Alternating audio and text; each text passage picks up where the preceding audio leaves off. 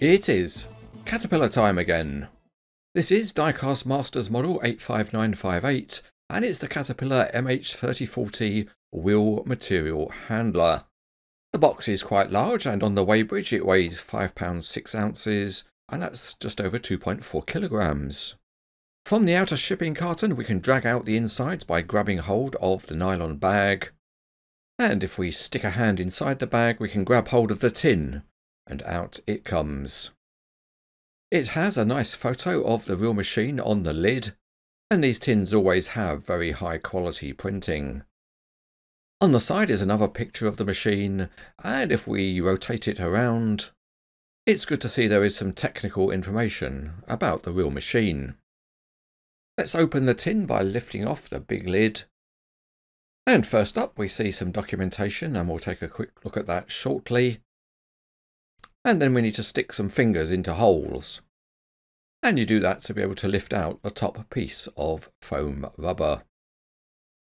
Now we get to see why the box is in fact so long. And it's because the model has its boom and stick laid out flat. And it makes you wonder why they didn't fold up the model and go for a smaller box size. First out of the box are a couple of plastic tools and also the machine operator. And then we can dive in and carefully grab hold of the model and lift it out. After a little bit of reluctance, it gets to make an appearance. And there's another small piece of packaging to remove as an elastic band, which is used to clip the cab door so that it stays shut during shipping. So we need to carefully lift that off. Next we have a simple instruction sheet, and that tells you how to install the operator.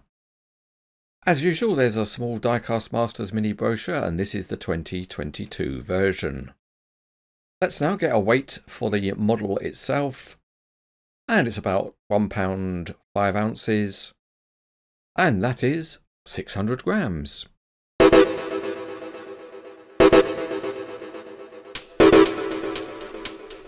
So the only assembly we need to do is to put the operator in the cab.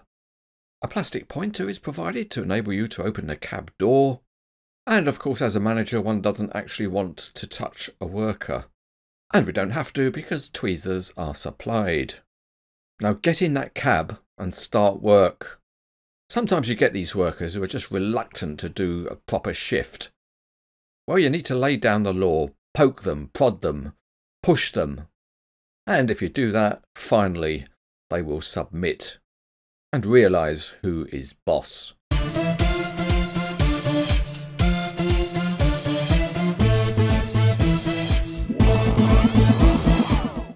Here's a view of the model underneath, and you can see that the axles are modelled complete with a drive shaft running front and rear, and there's some branding on the underside of the base. The semi-slick tyres have got a tread pattern, and the outrigger boxes are metal with some small graphics attached.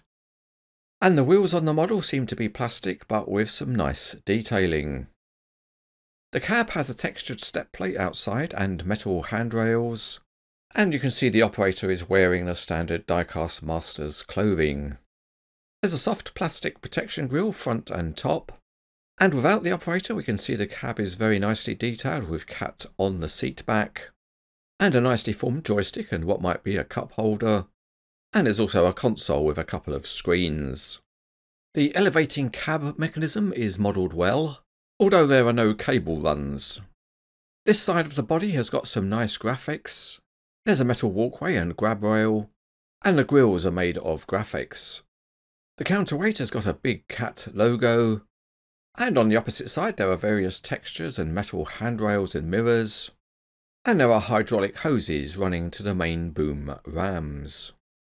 Viewed from above there are plenty of details on top, and that includes hydraulic hose connections to the boom. The boom has got metal pipework formed within the castings, and there are lifting eyes but they don't have holes. At the junction of the boom and the stick there are hydraulic hoses, and the connection with it is discreet. At the business end of the stick there are graphics, and there are also graphics on the metal grab.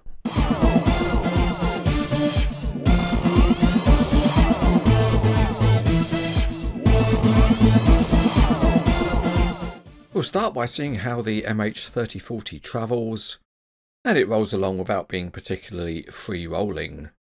We can set the steering and see what angle we get, and it seems fairly shallow, and maybe somewhat less than the real machine could achieve.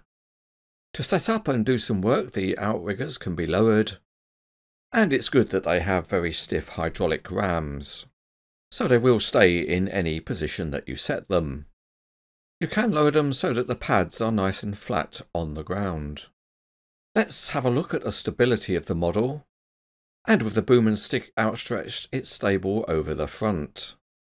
Let's try side on with the outriggers down, and it's still stable. So we know the boom and stick can fold out flat. Let's now close them up and see how far we get. And the good news is that the boom goes almost to a vertical position. But as shown here, this is as close as the stick will get. And as you can see, you're left with some exposed piston, so you can't use this model to make a convincing transport load. The grab is permanently fixed to the stick, but it has some good movement, including rotation and side to side. And each of the tines is individually posable, and they will hold the pose that you set. As usual for this type of machine, there's an elevating cab, and again good stiffness means any position can be set. In addition to the opening cab door, there are more opening features, and there's an opening panel on the cab side.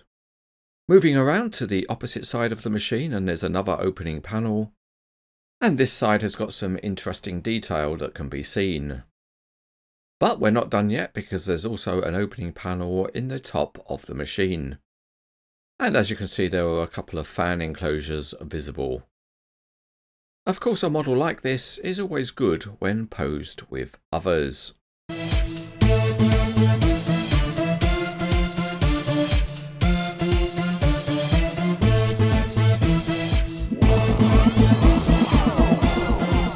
This is another well-presented model by Diecast Masters, and it's got a high standard of detailing.